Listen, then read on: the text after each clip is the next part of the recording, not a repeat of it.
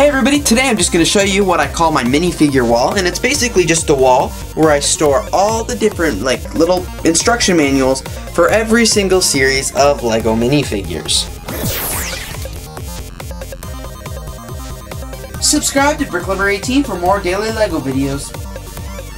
As you can see, my minifigure wall is on the closet next to the doorway where I sell all these LEGO minifigures. They're all for sale, and it actually looks pretty neat there because when you walk in the LEGO room, you instantly see the different LEGO minifigures I have. And it's right next to my filming studio. So up here, as you can see, I have Series 1 LEGO minifigures, and I actually don't have a single Series 1 minifigure. Next to that is Series 2, and I do have a little bit more Series 2 minifigures, but still not a lot. Series 3 is over here, and again, it was pretty rough. I think I only have 4 figures, and 2 of them I got from trades afterwards. Series 4, I didn't have a lot of Series 4, and then I found some Series 4 minifigures last March for sale at a store, so that was very good. Series 5 is definitely the worst series for me. All I have is the English Guard, the Bobby I think they're called, which is pretty cool. He's an awesome figure. Series 6 I have a little bit more, 3, 4. Again, I wasn't big into collecting minifigures. Series 7 came along and I became much more interested in collecting LEGO minifigures. As you can see, I'm only missing a few. Series 8, I was like, I'm going to collect all of these, and as you can see I have, and this is the only series that I've actually gotten all 16 LEGO minifigures. Because I was broke from Series 8, Series 9 is not filled in, there's several figures that I am missing. Mr. Gold came out in Series 10, so I made up my mind that I was going to get him, and I ended up spending a lot of money on minifigures. But I still ended up missing 3 LEGO minifigures, and I didn't get Mr. Gold. Series 11, nothing too spectacular about that series. I have some of them, I don't have some of them, The LEGO Movie, I wanted to collect them all, but I just could not find LEGO Movie figures anywhere, so I managed to get these few, but still not very much. The first series of The Simpsons came out, and I'm like, oh, I'm gonna buy all these Simpsons figures, and then I realized I hated the Simpsons series, so I only bought 3. Series 12 was a much better series, and I did my best trying to find the ones that I'm missing. As you can see, I'm only missing 2.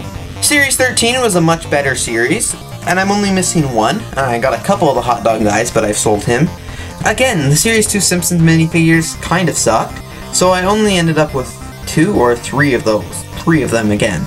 And 2 of them were gifts. Series 14, definitely one of the coolest series yet. I'm only missing a couple, and one of them is the Fly, which is unfortunate because that was one I was really trying to get. And there you have it, my minifigure wall. You're probably wondering, where's Series 15?